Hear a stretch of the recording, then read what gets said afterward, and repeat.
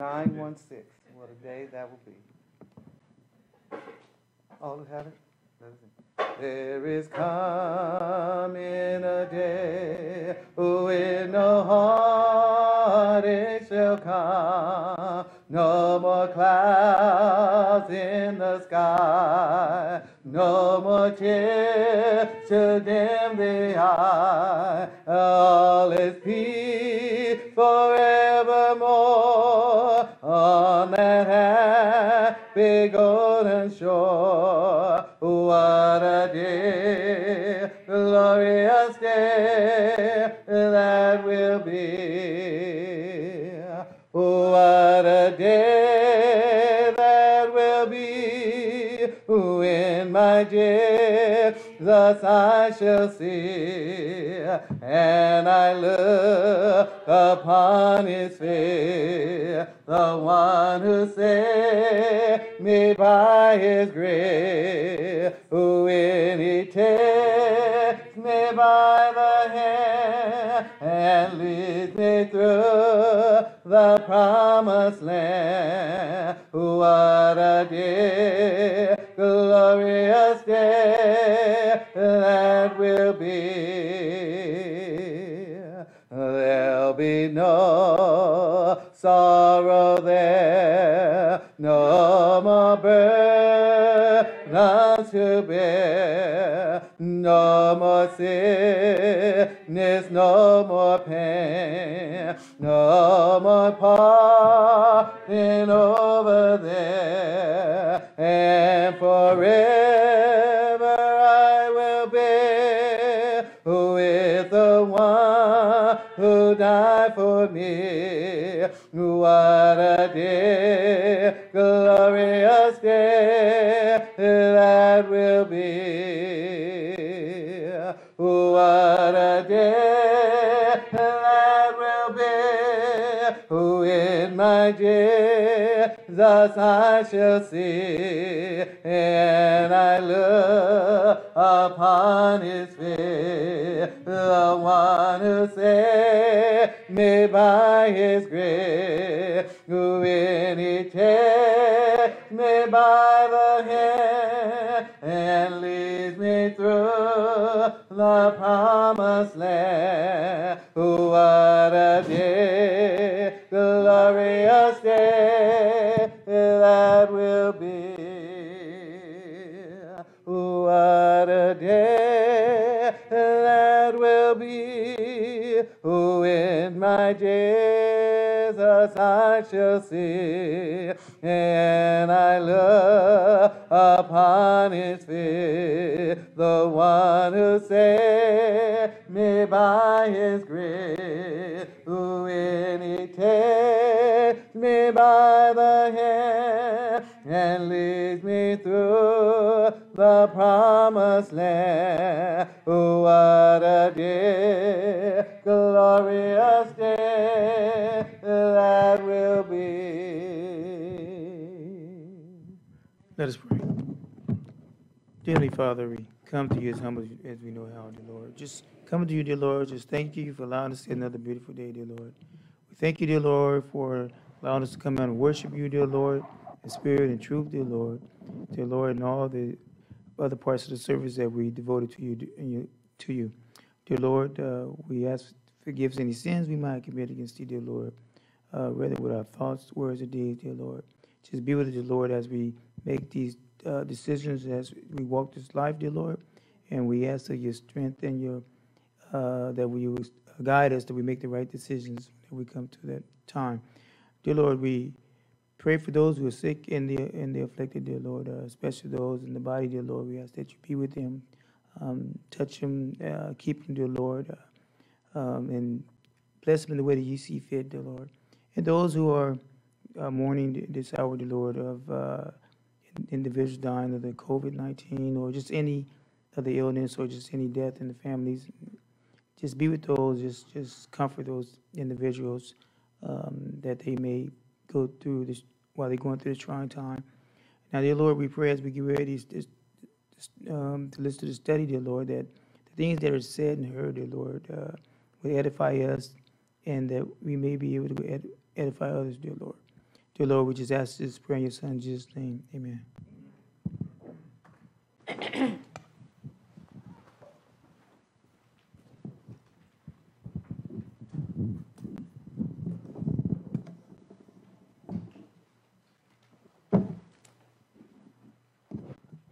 Good evening, saints. Good to be back with you again today and able to partake in another study of God's holy and divine word. We appreciate everyone that made it out on tonight, and we're going to try to just jump right into it. It's about 10 minutes after, and I wanted to just have you, if you don't mind, Brother Keith, we're going to jump right into the slides, and we're going to just read through them real quick, and then we'll talk about the lesson itself. We'll open it up and see if people have any thoughts. So we are in Acts chapter 19. Acts chapter is number 19, and we want to go to the text. The Bible says, "And it came to pass that while Apollos was at Corinth, Paul, having passed through the upper coast, came to Ephesus, and finding certain disciples, he said unto them, Have ye received the Holy Ghost since ye believed? And they said unto him, We have not so much as heard whether they be an Holy Ghost. And he said unto them, Unto what then were ye baptized?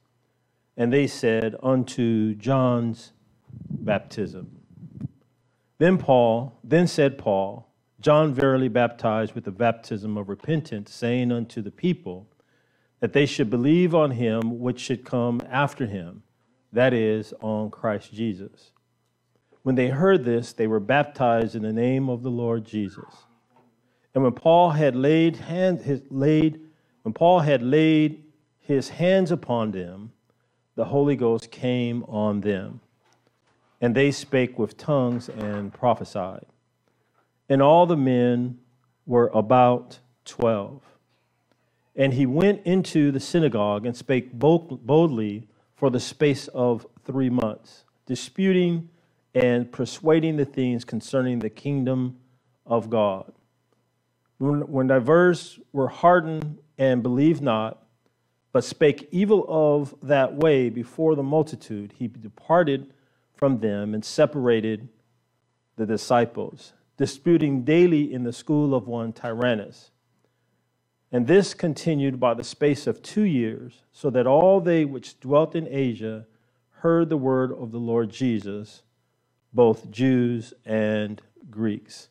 I think I did go into reading up to verse number 11 and 12, but I want to just stop right there and just open up the discussion. If you have any thoughts or comments, there's probably going to be some things that we will handle in this lesson, but there may be some other things that we're going to handle in subsequent lessons where those things become the emphasis of the text. For this particular lesson, we more focused on a few areas that we thought were only present in this text and may not carry over into other lessons. But there are some parts, if you were to keep reading into chapter 19, you're going to see even more things that will progress into other portions of the lesson. I think now that I've just said what I said, let me go over, because I think I do want to read 11 and 12, because there was something else that happened that may come up tonight. So if I go to Acts 19, it's just not in the slide, and I look at Acts 16, 17, 18, 19, 11. And God wrought special miracles by the hands of Paul, so that from his body were brought unto the sick handkerchiefs or aprons, and the diseases departed from them, and the evil spirits went out of them. So that was verse 11 and 12. Just initially, any thoughts, any recollection of where the Apostle Paul is and what's going on in his life? Was there any part of the lesson that spoke to you. And let's start there if you guys want to do that.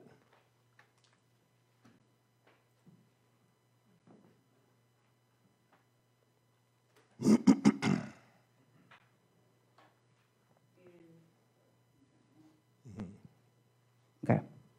In chapter 19, verse 9, the reference of the way Yes. that you had spoken of earlier, I know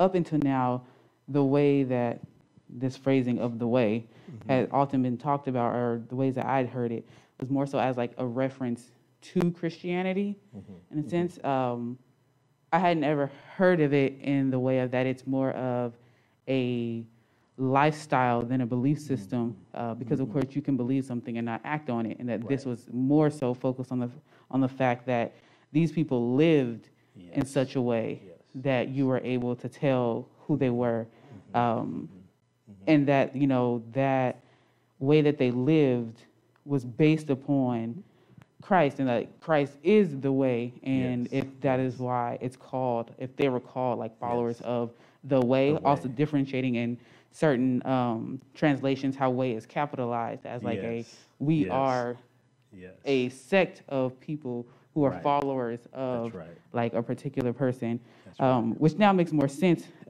because in verse 9 where it says that they were speaking evil of the way before the congregation. So initially it's kind of like a, you know, the Christians are speaking evil of the Christians. Like they're making that distinction was a little bit more difficult. But then when you see it as the way were the people who actually lived a way, not just those who called themselves believers.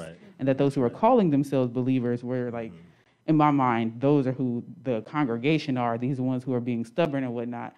But the ones who are actually followers of the way are those who lived in a way that represented that they were following Christ. Amen, amen. I'm glad that you brought that out, because when I was reading through the text and studying the text, I slowed down on that part too. Excellent. Because what are they talking about? The way. You know, we know that the Christians were first called Christians in Antioch. That was back in Acts chapter 13. But then they had other terms for them. But when we notice in this text, they said they began to speak evil of the way. And actually, I think I have a slide that speaks a little bit to that. They spoke evil of the way. And we were saying, God is love. What does that mean? Jesus was not a part of the council culture of his day. He was the council culture of his day. When I refer to that, it's like he is the way. That's why we went to John 14:6. And his way, his style, his preaching, the way the apostles were, the way they lived, it was not socially acceptable. It was not appealing to all manner of faiths and doctrines or beliefs. It was not tolerant necessarily of other views, and that was predicated on what Christ said in John 14:6. I am the way, and that's where that kind of connected with our text in Acts chapter number 19, verse number 9, when they were speaking evil of the way. Christ said, I am the way, the truth, and the life. No man comes to the Father but by me. And then there's the 7 I am statements that are in John's gospel. I am the bread of life. The bread sustains physical life, so Christ offers and sustains our spiritual life. I am the light of the world. To a world lost in darkness, Christ offers himself as a guide. I am the door of the sheep. Jesus protects his followers as shepherds protect their flocks from predators. I am the resurrection and the life. And we spent a little bit of time on that because there should be a difference in our life. When we have Christ, or when Christ is in us or on us, there should be something different in our lives. So I am the resurrection and the life, and death is not the final word for those in Christ. And there ought to be some joy in that. There ought to be some happiness in that. There ought to be some recognition of that. And then fifthly, I am the good shepherd. Jesus is committed to caring and watching over those who are his. I am the way, the truth, and the life. Obviously, that's our subject, John 14:6. Jesus is the source of all truth and knowledge about God. And then the last one, number 7, I am the true vine. And we would like to do an entire study on that one because that one mixes in a lot of Old Testament concepts when you start looking at what Jesus meant when he said true vine. We just read it in John 15 and we don't automatically connect with what Jesus was saying, but he was talking about Israel. He was talking about the root of Jesse. And so we'll get into that when we start to study a little bit more in the on that specific topic. I think that's something that we're gonna be looking at. But if we back up and we notice what's going on, the Apostle Paul comes and there's this group of people, approximately 12 or so. And he somehow, the Bible doesn't give us all these little details, and maybe they're not pertinent, but he somehow encounters them. And for some reason, he asks them a question. We don't know why. But for some reason, the concept or the question about them receiving the Holy Spirit. And we talked about the Greek preposition and in and on and with. You know, we kind of elaborated on that a little bit, but there was something, I don't want to say odd because I don't want to read into the text, but something prompted Paul to ask them. Something in Paul's mind, something that he saw, some prior conversation that the Holy Spirit did not record for us, but there was some interaction where Paul has a question. And that's pretty much right at the top. And he says, verse 2, he said unto them, have ye received the Holy Ghost since ye believed? And so to me, if we can, it drew to me how we know the fruit of the Spirit, Galatians chapter number 5. And so perhaps, and if you notice in the lesson today, I kept saying perhaps, because the Bible doesn't say, and we don't want to add, but perhaps what Paul saw was he didn't see love. Perhaps what it was, he didn't see joy. Perhaps what it was, he didn't see peace. Perhaps what it was, he didn't see long suffering. He didn't see gentleness. He didn't see meekness. He didn't see temperance, which is self-control, all the fruit of the Spirit. So Paul meets these people, and he's looking at the conduct of their lives, and Paul says something's missing. Did you guys even hear? Do you even know? Did you even hear about the Holy Spirit? Because I'm not seeing it in your life. I'm watching how you guys are still at each other's throats. I'm watching how you guys are not forgiving. I'm watching how you guys are mean to one another. I'm not seeing any love in your interactions. What were you baptized into? What's going on here? Because what I see in your conduct does not reflect Christ and the working of the Holy Spirit. I don't see the Holy Spirit in you guys. So Paul asked this question, and I thought that once, because let me back up. We've all read this text 1,000 times. Mm-hmm. But I don't know how many times we've asked the question, why did Paul ask the question?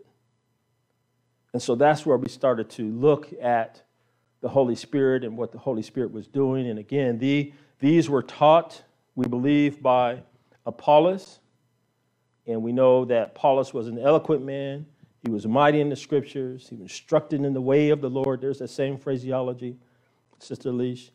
He was being fervent in the Spirit, and he taught diligently, knowing only the baptism of John. And we notice that in Mark chapter number 1, verse number 4 and 5, that John's preaching was purely for repentance, and it was expressed only in baptism. But John's preaching was missing some key elements. Do you guys remember what it was?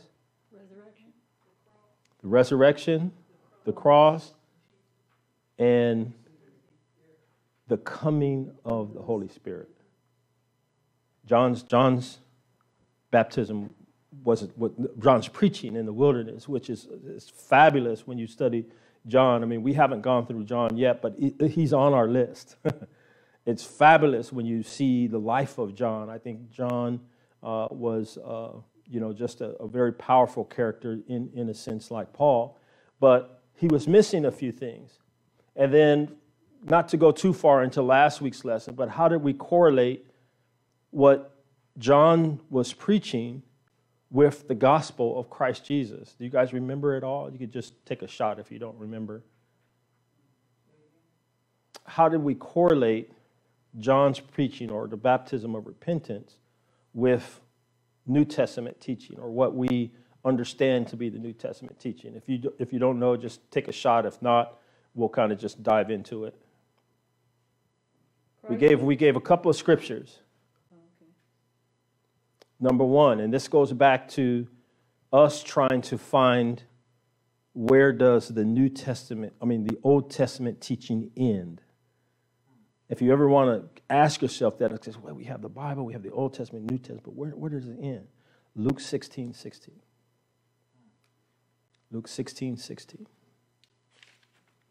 Jesus said, the law and the prophets were until, keyword, until John. Since then, the what is being preached? The kingdom is being preached, and every man presseth into it.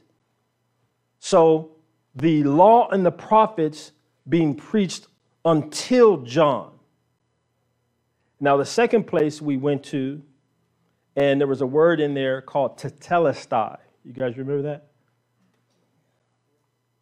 That's John 19, verses number 30. It's one of the 7 last sayings of Christ.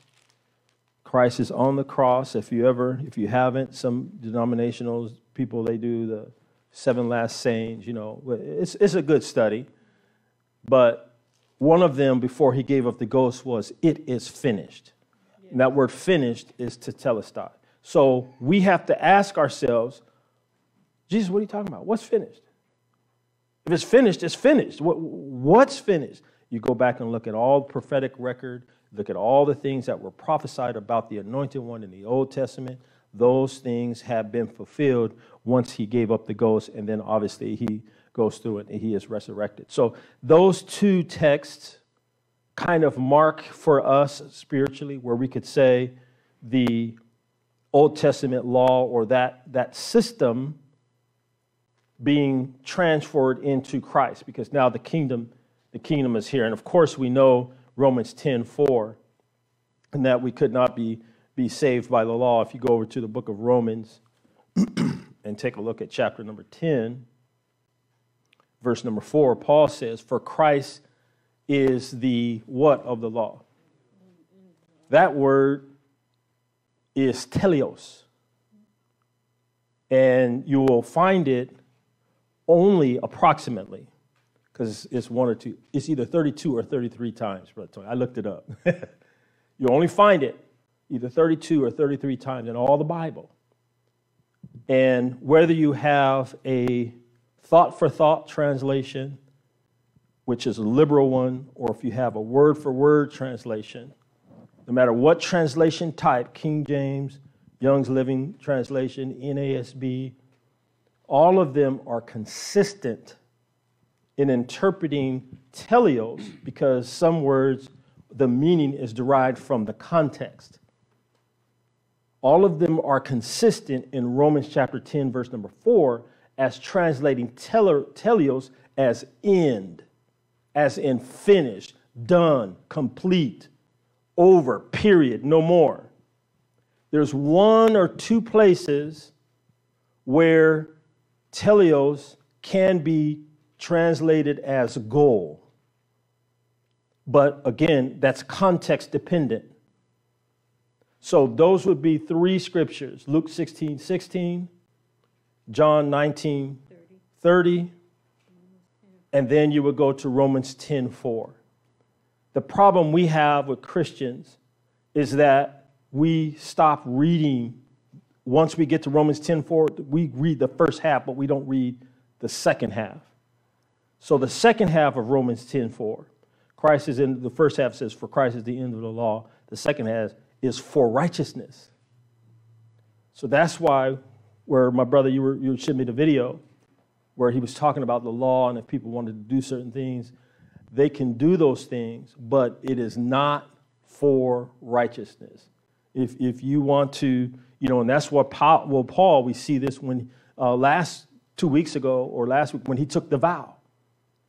And the reason why we stopped there is because when we get, I think it's to Acts 24, we were talking about that outside today, he's going to take another one.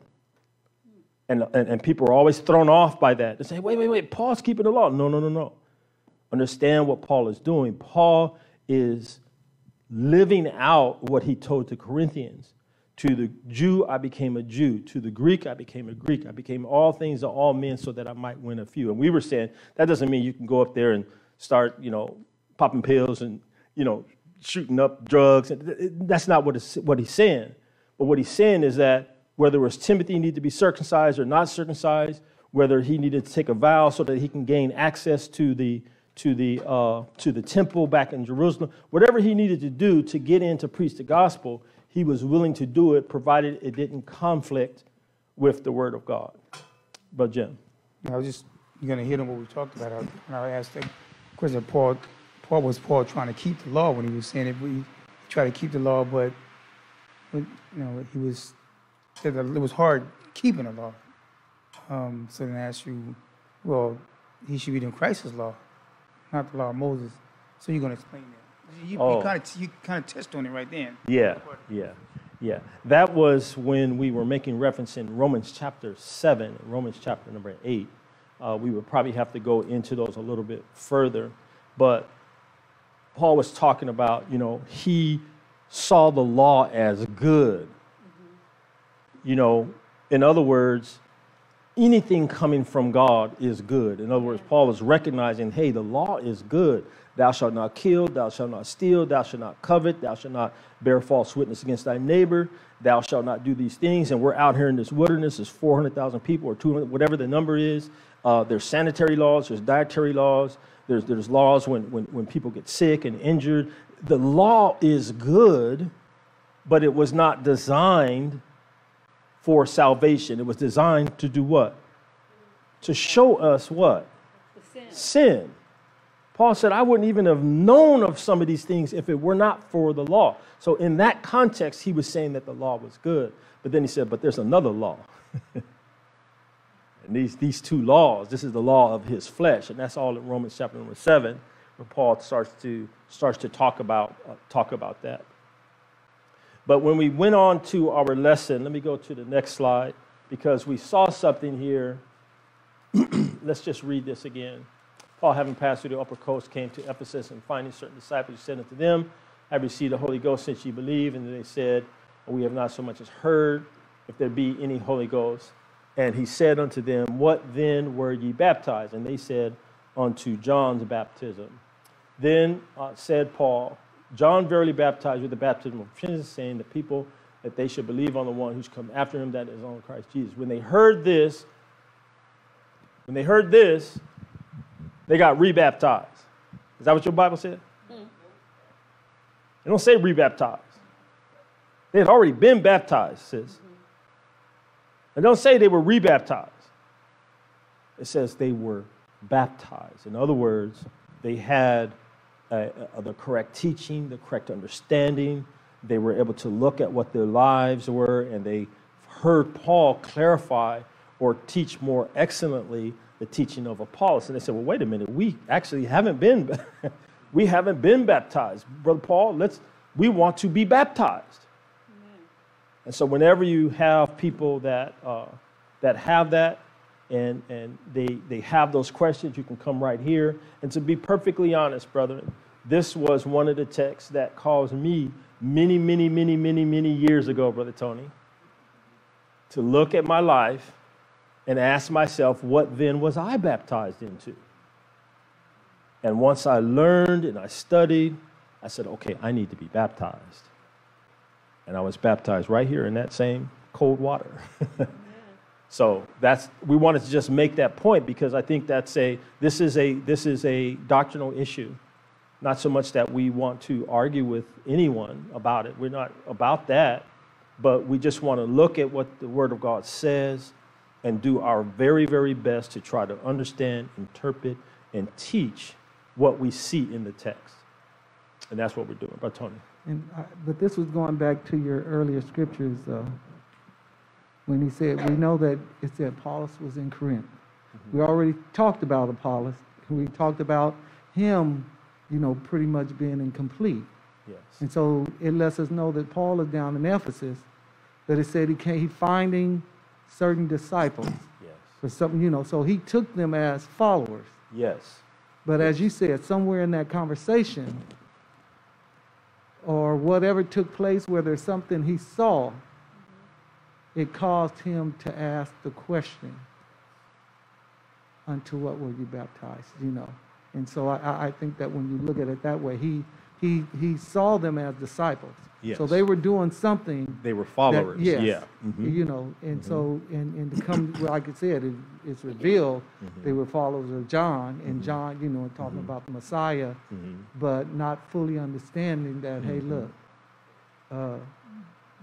obviously they knew Jesus had died, at this time because the world had, but they more or less were still incomplete. Yes. They hadn't heard the full story. They haven't heard the preaching that Peter gospel, preached on the day of Pentecost. That's right. That's right. And so that's what was missing Yes. in their And that's, life. Tony, I'm glad you mentioned that's a very good point, because they didn't have CNN, they didn't have YouTube, they didn't have emails.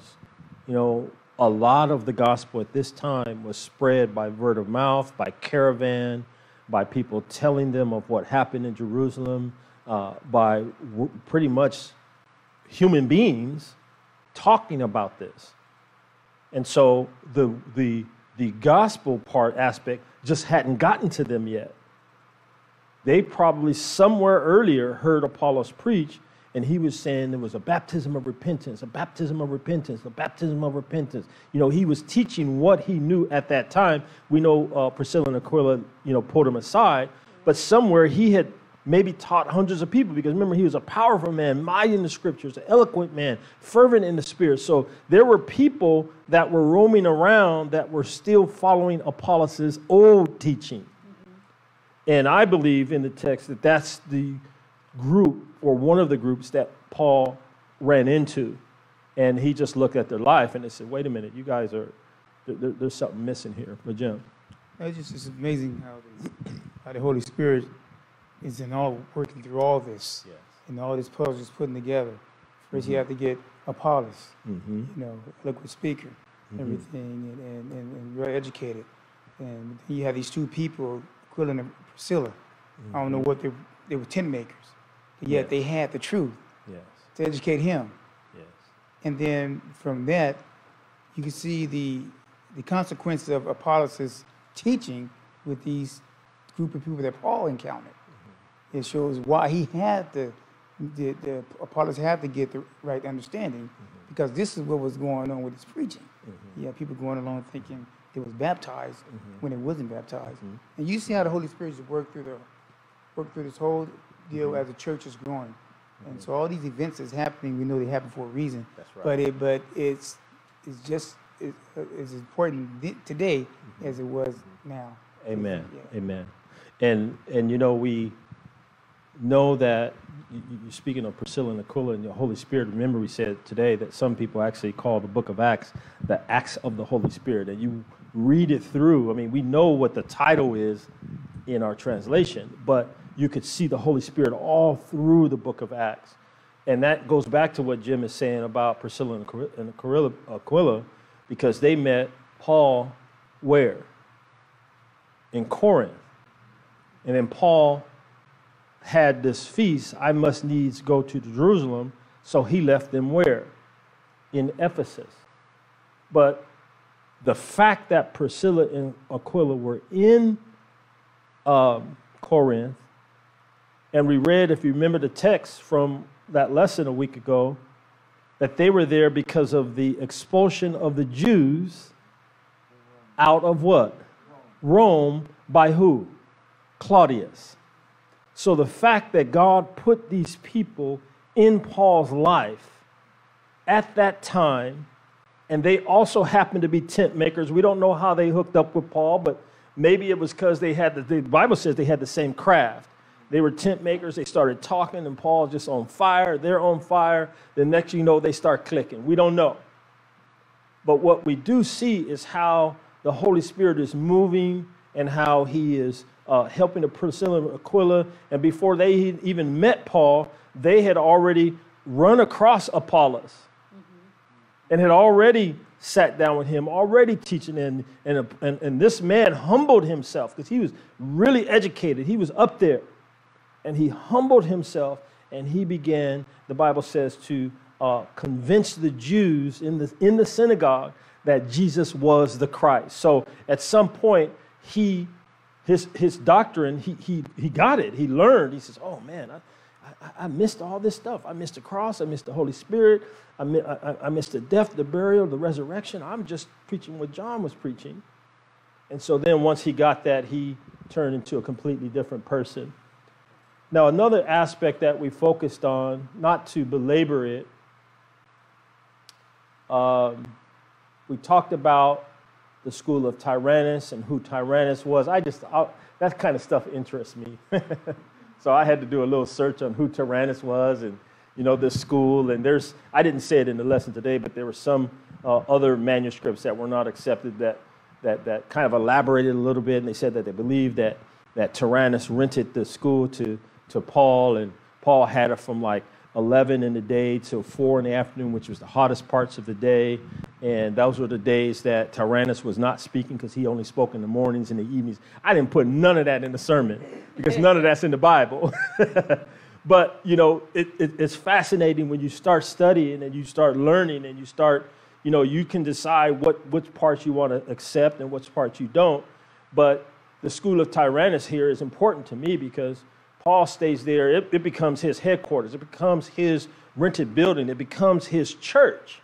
Not in a sense that he owns it, but every morning, every day, every week, you know where Paul is at. Just like every week, people know we're going to be assembled here at Palomar. Paul, that was where he had worship at. And so I felt, given the amount of time that he was there in Ephesus, and that all of it pretty much, at least from what we could tell, the majority of it was coming out of the school of Tyrannus. To me, that's not a small item. That's not something to just gloss over. It's just something we file in our filing cabinet, and maybe we never need to know or anything, but whenever people do ask me about why don't you see church buildings in the scriptures, there's two things I always ask them or try to elaborate or educate them on. Is number one is a persecution. You couldn't come to Palomar like this. And they were arresting people. It was Caesar worship back then. It was the only authorized, not the only, but one of the few authorized, religious practices that were allowed by the Hellenists. When I say Hellenists, I'm talking about mainly the Greek and Roman culture, was Judaism. It was legal. But the way, this Christianity, oh, no. It was not legal. That's why when we were in the previous lesson and we looked at the decision by Gallio. Remember Gallio? What happened with Gallio? And Sosthenes and Crispus. And they wanted Paul, they wanted them to stop Paul from preaching. And Paul went over next door to the synagogue, to the house of Justin, because they tried to stop the Apostle Paul, and they went all the way up to Gallio. Is it Gallio or Gaius? I think it's Gallio. And they tried to argue a case before. He was like the supreme case. He's like the governor of the state of California. And he says, if this was about some law or lewdness, he says, I could see. He said, but you talk about names and dates, this stuff that's in your law. He said, I don't want anything to do with this. That decision meant that they had to leave Paul alone because Gallio basically sanctioned the preaching of the gospel in that area. It was a huge decision. It was huge. And so we don't want to gloss over and miss these fine details because once again, we see, Jim, the Holy Spirit. We see the Holy Spirit working. We see how it's, and they got so mad, they took Sosthenes, they just beat that man up. They beat him up, but then later you go into 1 Corinthians chapter number 1, I believe, And Paul says to Sosthenes, our brother, he became one too. So Crispus and Sosthenes came over to Christ Jesus. Brother Tony. I was going to bring out where Alicia was talking about speaking evil of the way, and more or less that the synagogue, or she mentioned congregation. So the synagogue, it was the Jews that were basically doing this, and not the disciples of Christ. It was, because he went into the synagogue disputing with the Jews. He went in there trying to enlighten them about God's word. Amen. And so that's where that was taking place. Yes. I was just going to say to the part of, you were talking about Tyrannus, we know that there's history out there, but we keep it in our mind.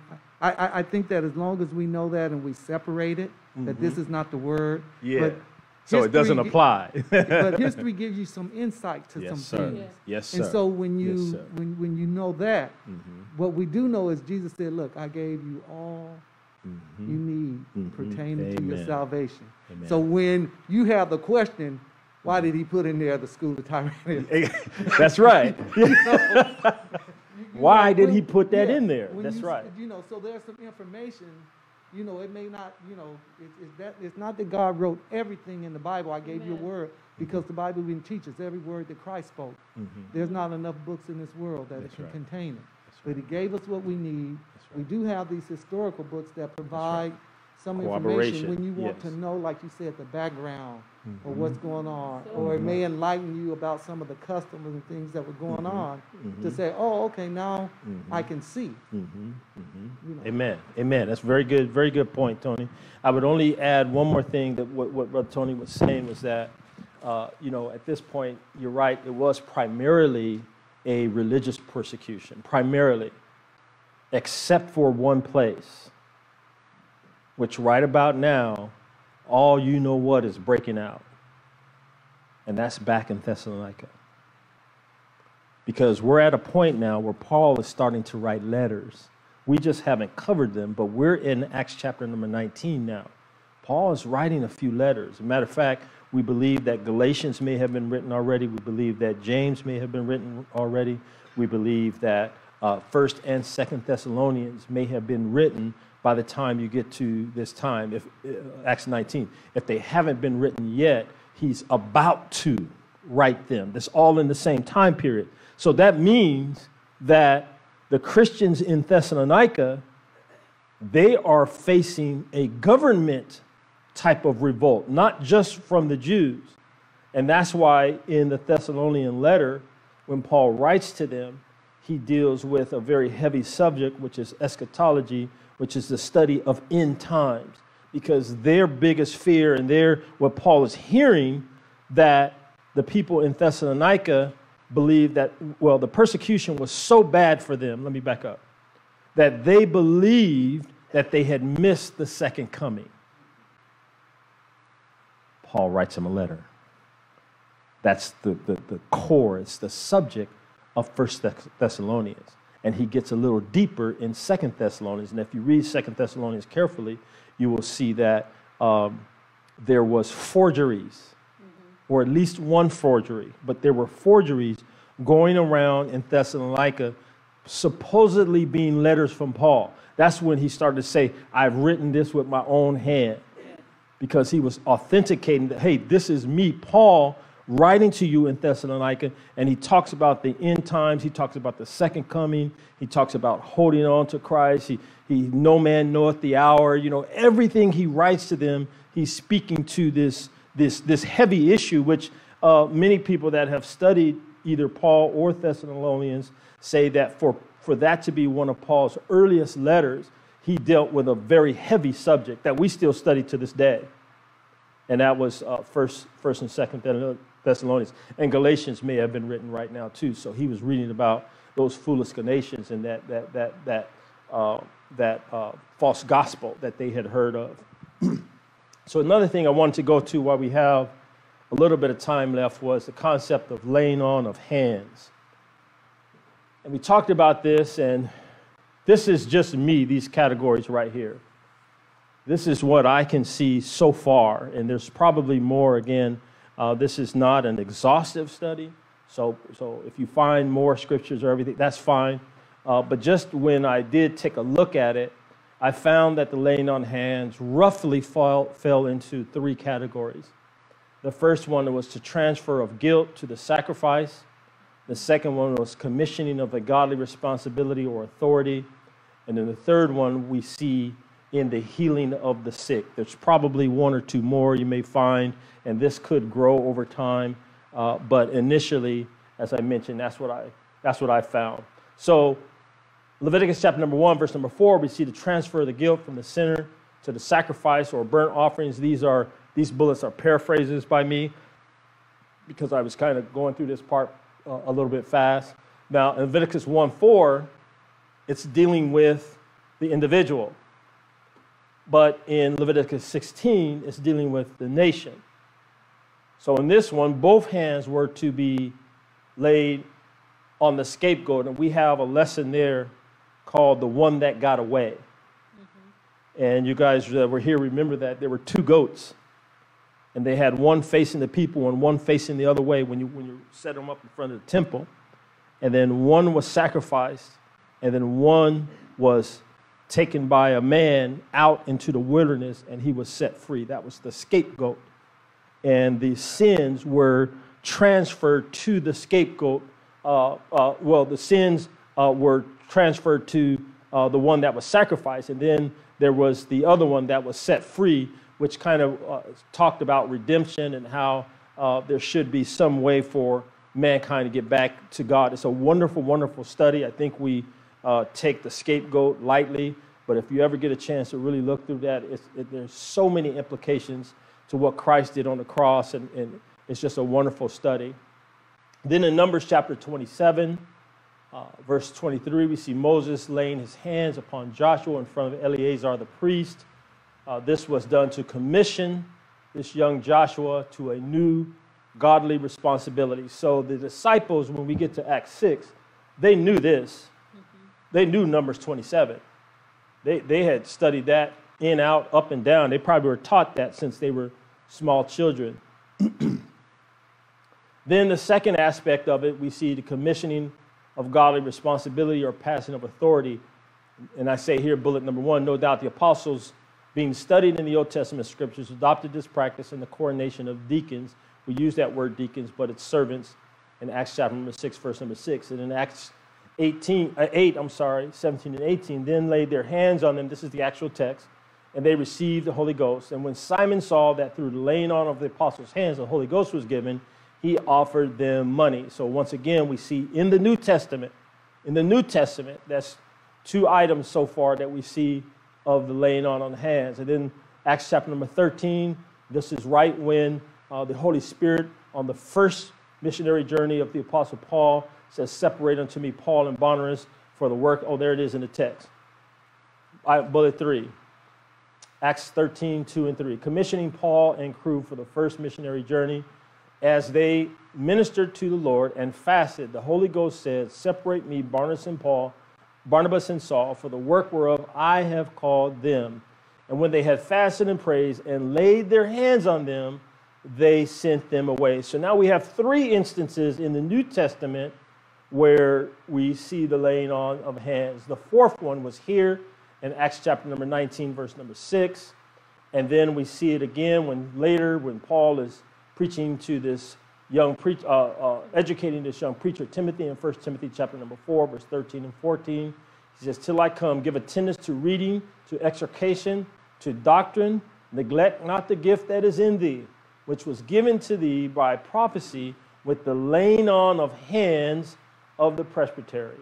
And then we see item number 6 is 2 Timothy, the next letter, chapter number 1, verse 6 and 7. Wherefore I put thee in remembrance that thou stir up the gift of God which is in thee by the putting on of hands. For God hath not given us the spirit of fear, but of power and of love and a sound mind. And then we see the warning going back to 1 Timothy chapter number 5, verse 21 and 22. I charge thee therefore before God and the Lord Jesus Christ and the elect and angels, that thou observe these things without preferring one before another, doing nothing by partiality.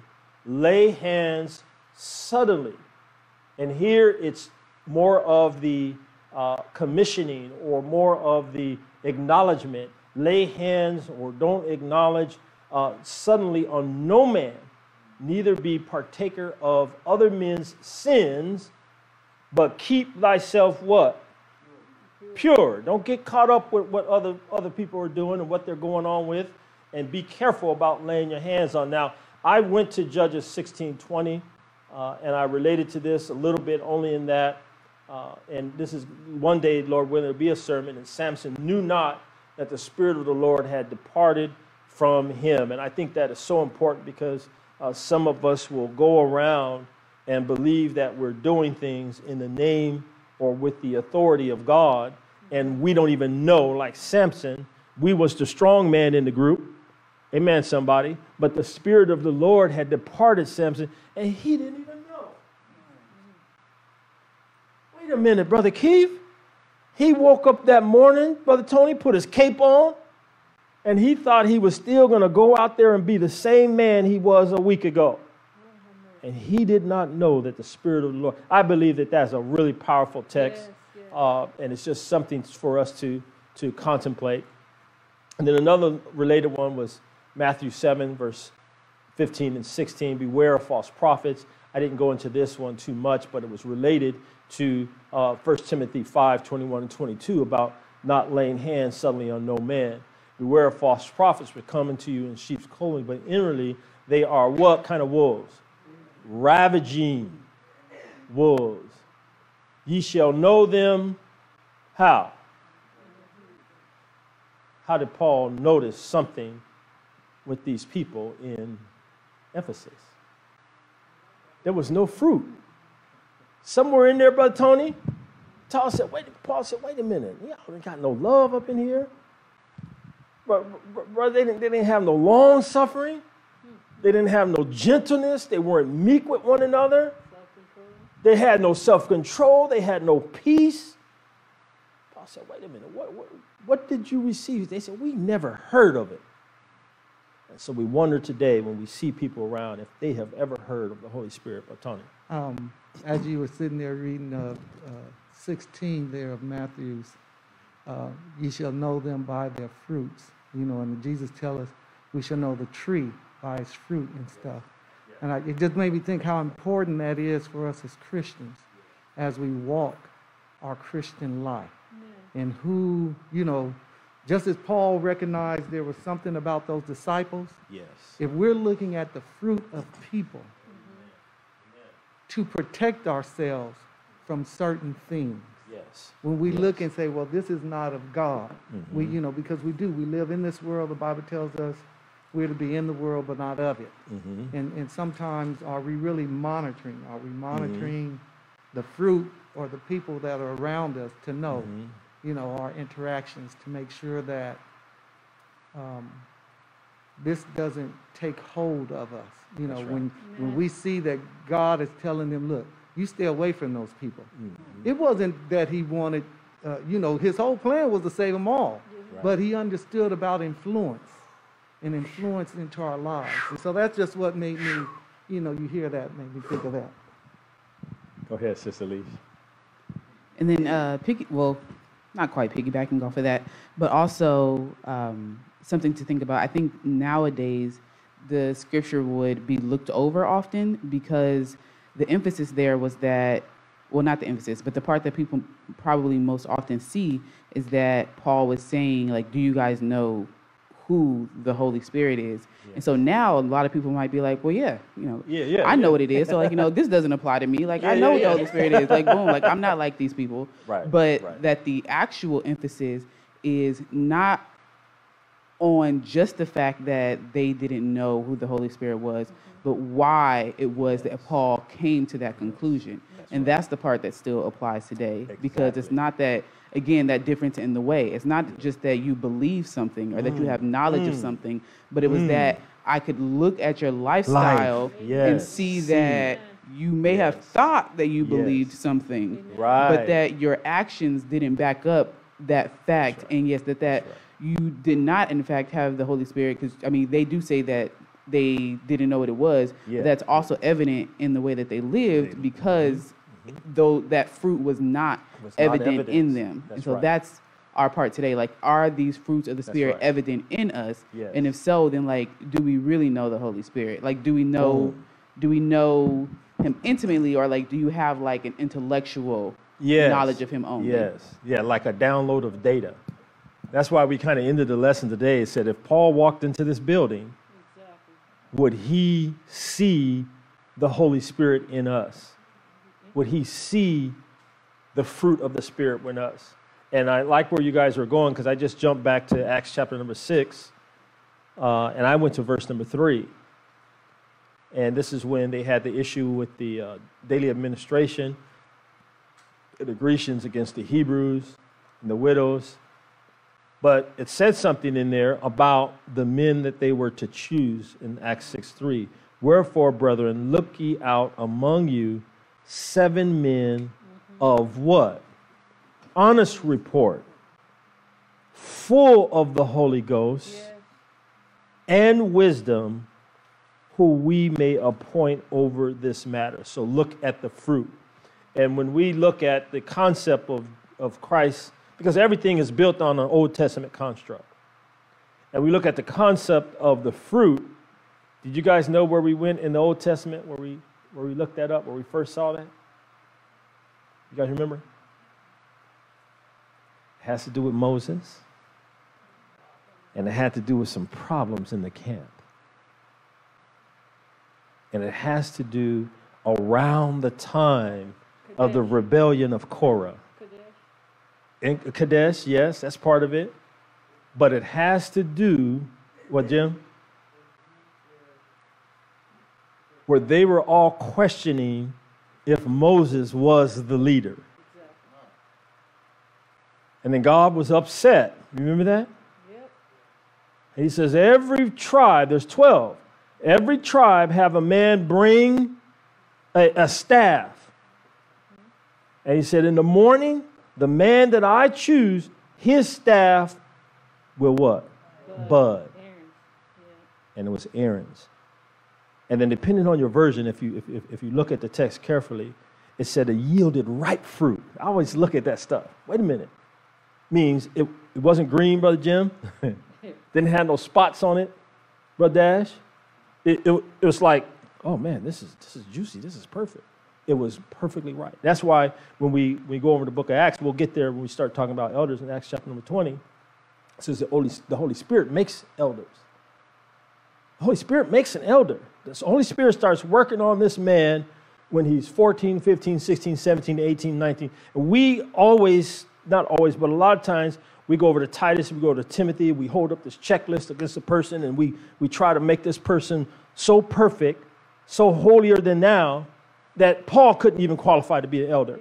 Yeah, we failed. We try to do that, but when the Holy Spirit is involved, and the Holy Spirit has been working on that man, and the Holy Spirit prepared that man, by the time you get to the man and the time for him to be selected as an elder, it's an academic process. Amen. You'll just look, see, yep, there he goes. There he is right there. He's sitting right there. Because the Holy Spirit has made elders.